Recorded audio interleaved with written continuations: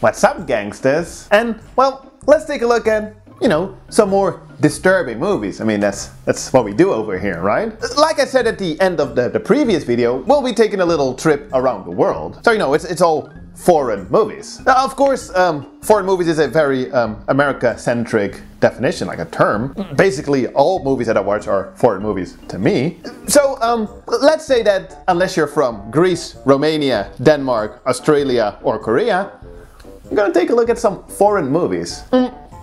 And, well, let's just go down that list and start in Greece with a little movie called Miss Violence. And no, that's not some kind of weird, twisted beauty pageant. Yeah, let's take a look at what it is.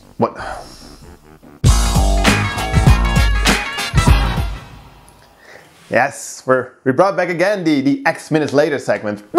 Really mostly just because I want to show off some of my favorite recent hip hop beats, but whoa, that was crazy. Ooh.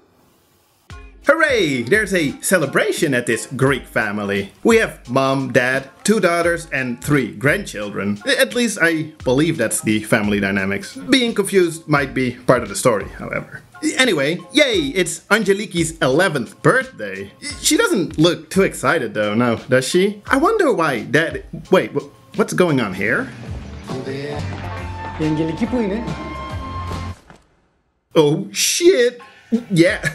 We're barely 3 minutes in and we just witnessed this young girl committing suicide. The remainder of the movie then mostly focuses on how this affects the family on a day-to-day basis. Speaking of the family, there seems to be this rather uncomfortable atmosphere continuously present in the household. And not just because the girl killed herself.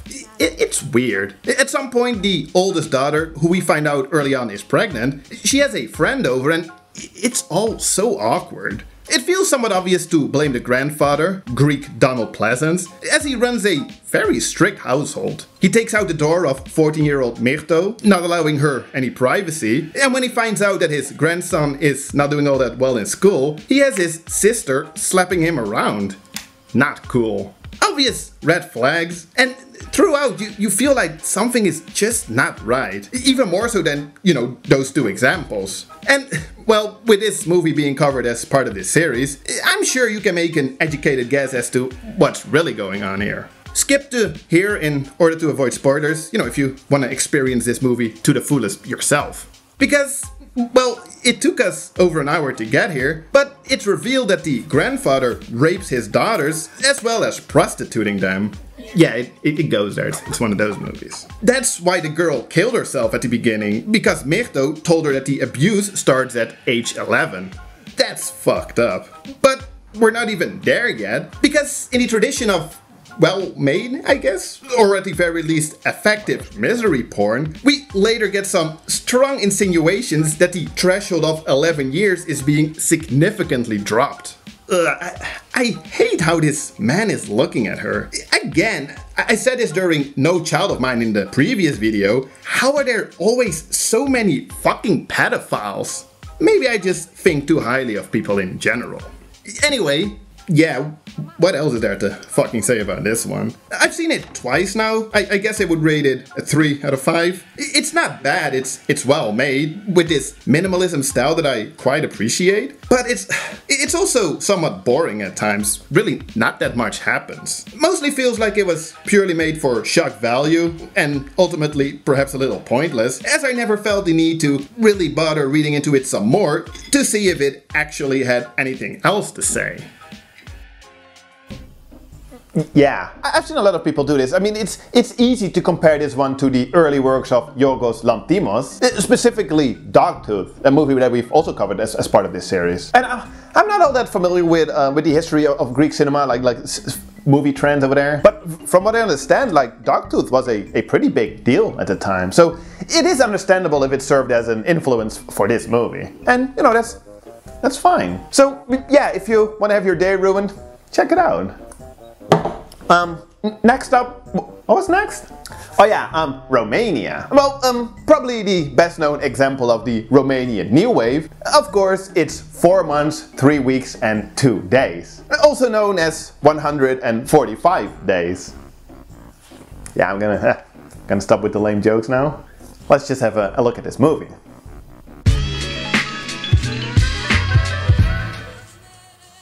Yeah, because, well, that was nothing to joke about.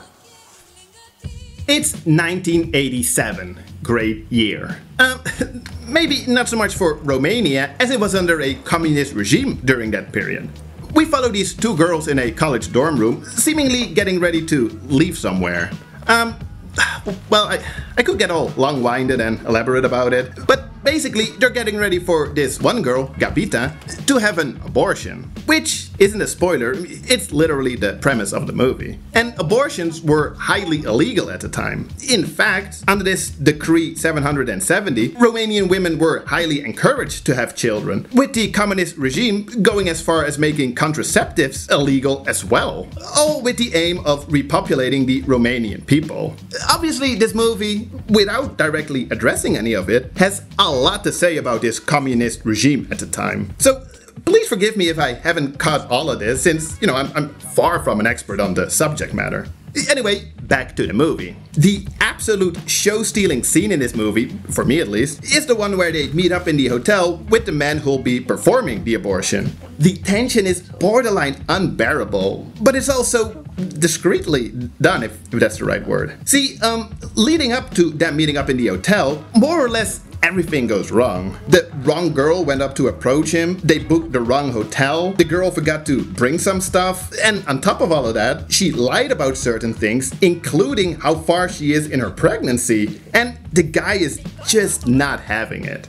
This scene is so fucking good. It's so uncomfortable. It's a little over half an hour from the moment the man arrives at the hotel until he leaves, and it's just these three characters in a room, mostly just talking, and it's just so nerve-wracking. Vlad Ivanov as the man, he's so good. Like, he's in total control, and every mistake the girls make, it's like, you know that feeling of being scolded and you just have to take it, but then it involves a freaking illegal abortion? That feeling is conveyed so well. And it goes a lot further than that, this scene, but I don't want to give away everything. But really, it's a really good movie, regardless of this disturbing movie's context. All of that is just 30 minutes out of the total close to 2 hours running time, so obviously more stuff happens. The scene where, after the abortion, the friend has to make a quick appearance at the boyfriend's mother's birthday party. Oh man, this should get some kind of award for most realistically awkward, uncomfortable meeting the parents for the first time scenario. Really, and it just goes on and on, and poor girl. So yeah, in my opinion, it's not so much disturbing as it is sad, and obviously the historical, you know, like the political backdrop is highly relevant. The more you know about it, the more details you notice, but even with just understanding the fact that abortions were illegal, it works really well. Yeah, fantastic movie. Quite minimalistic in style, which I like. You know, like there's no music. Mostly just get a bunch of like long, like medium takes. Very realistic dialogue and performances. Honestly, if you haven't seen this one, I highly recommend it. It's really good.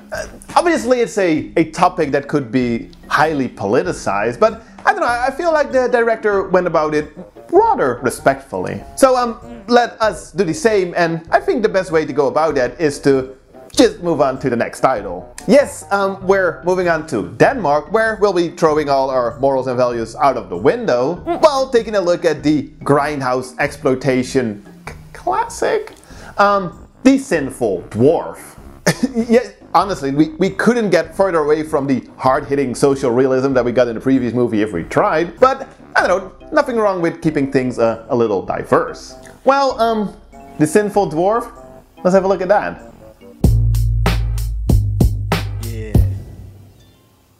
Yeah, that was not classy at all.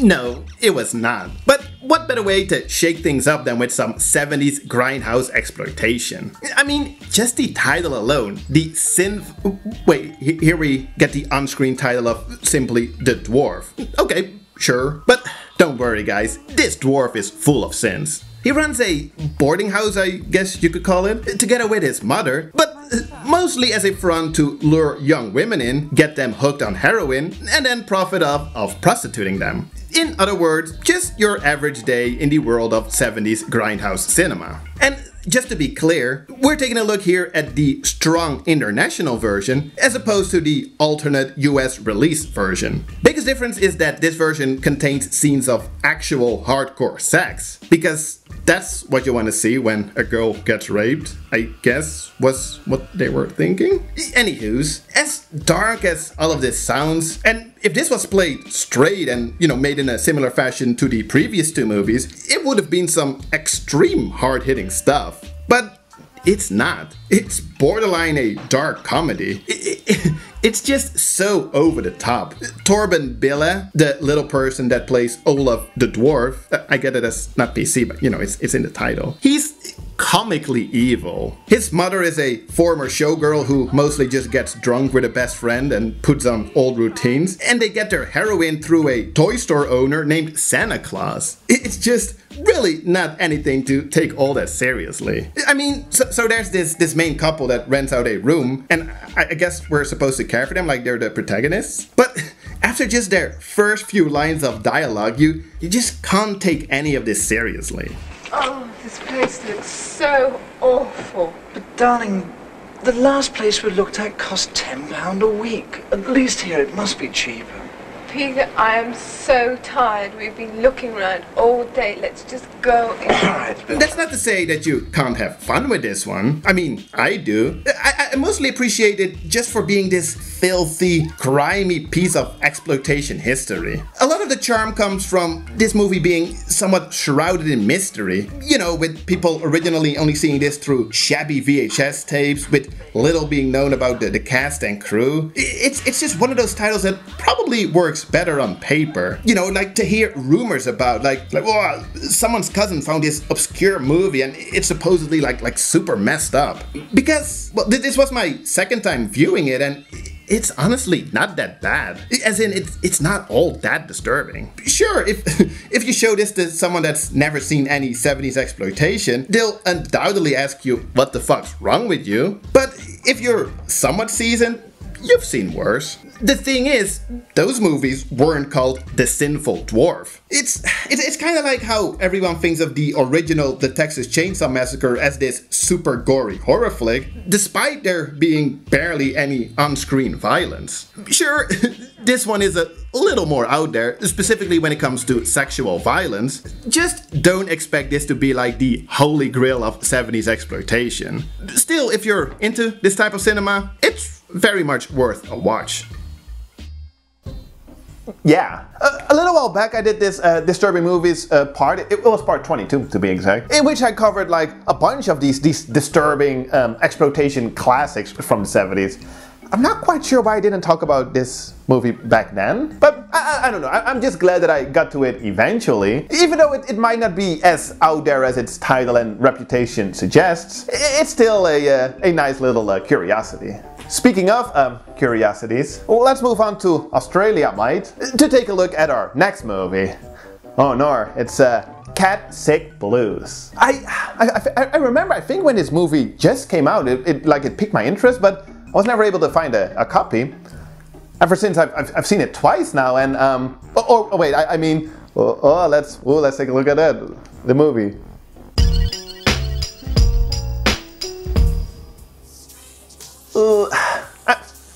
I don't know about this one, guys. Let's just talk about it. That's what we do here in these videos.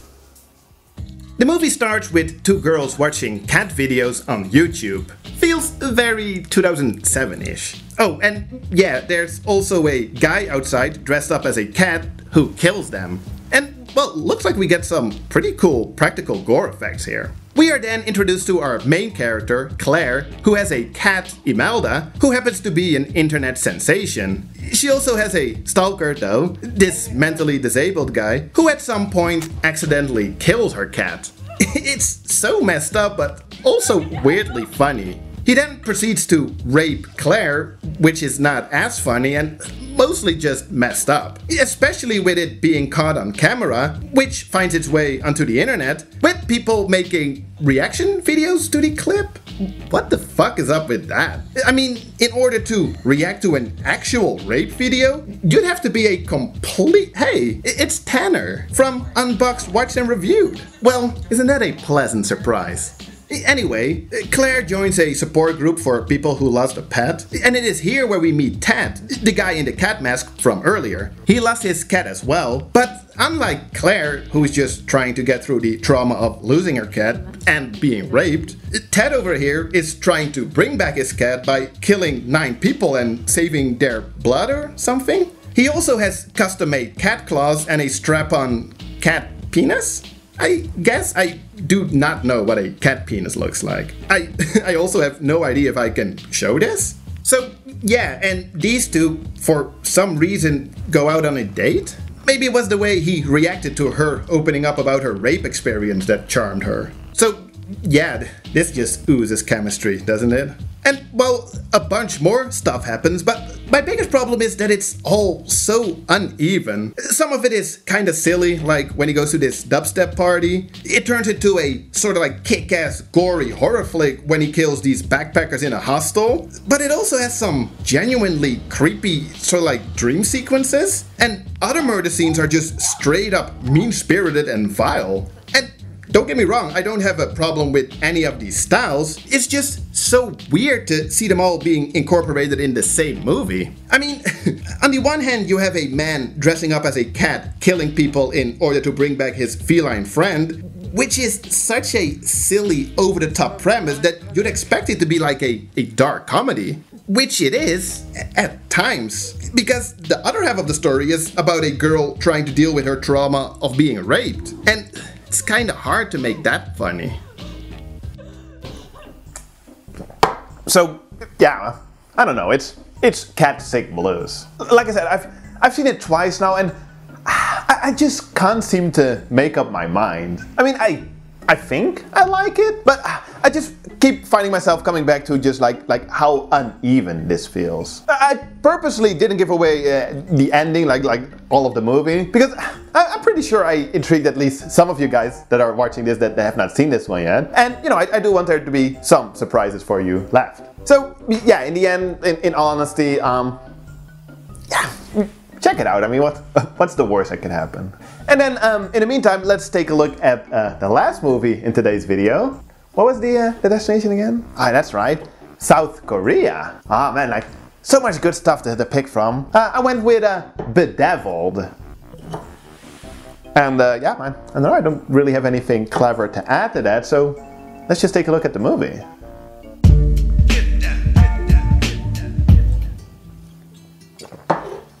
Yeah, that's just some pretty good stuff, honestly.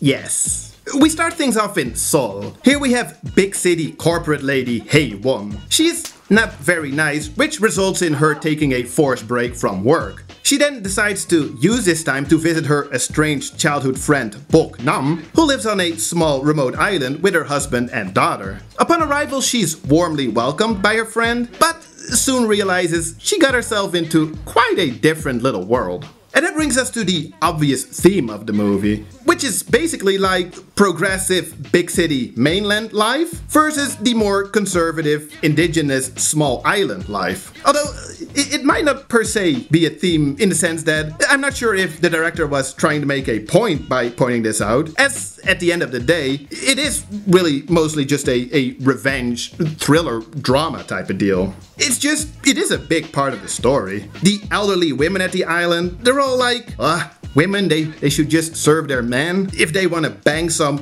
young prostitutes, you just go along with it. And Hae-won, who's initially somewhat reluctant to reconnect, she's all like, yeah, that's not how we do it back in the big city. Basically, throughout the movie, and inside the story throughout her whole life, Bok-nam's patience is just being tested and tested until she finally snaps, and that's when we get to the revenge part. But first, we need to talk about expectations, because I've seen quite some reviews of people making that mistake, you know, going in with the wrong expectations. Don't think of this as a balls to the walls gory revenge flick. I mean, there's elements of that in here, for sure, and it does get gory at some point, but if that's all you're going in for, you're going to have a miserable time during the first 75 minutes or so, as it starts out mostly as just a drama. And that's not a bad thing if you know what to expect. Before I started working on this video, I rewatched the movie. It was now my second time seeing it, and I think I might have enjoyed it more this time, as I now kinda knew what to expect. I mean, I made the same mistake. I remembered the first hour taking forever, but now I thought it just flew by, and that it was actually good and pivotal to the story. Definitely something to keep in mind. Still, perhaps it could have been a little shorter, but that's a different story. I think it's a great movie, and it does actually get quite disturbing, mostly in the way Boknam is treated. Not just by her husband, although he's an absolute scumbag, but sometimes it was the elderly women that annoyed me the most, really to an infuriating degree. Such bitches. And sure, the build-up, if you will, the drama part, it might take a little long, which I honestly didn't really mind, but yeah, so just so you know, there is a payoff. We do get that satisfying, delicious revenge. Sorta, but that's for you to find out. Again though, just go in with the right expectations. Yeah. Oh man, I definitely recommend this one. It's great. It's a good one. Honestly, it's times like this that I'm kind of happy that Parasite won all those awards like last year. Wasn't last year, nothing happened last year. You know, they won all those awards because, you know, it brought some more attention to Korean cinema, and ever since like more people are like realizing like, oh, they actually make some great movies in Korea. And I'm like, yeah, no fucking shit, they've been doing that for the past 20 years or so. Anyway, yeah, this was a good one. And well, that brings us to the end of today's video. Wasn't that a bunch of fun? Let me know in the comments if you agree. You know, like maybe tell me like, oh, this was a bunch of fun. And you know, leave a like, subscribe, turn on the notifications. Oh, I feel like this is the first time I ask you guys this. Probably because I assume you guys already have them on, right? Huh? And then I'll see you guys in the next video. It's going to be part 30. That's cool. Cheers, guys. Have a nice day.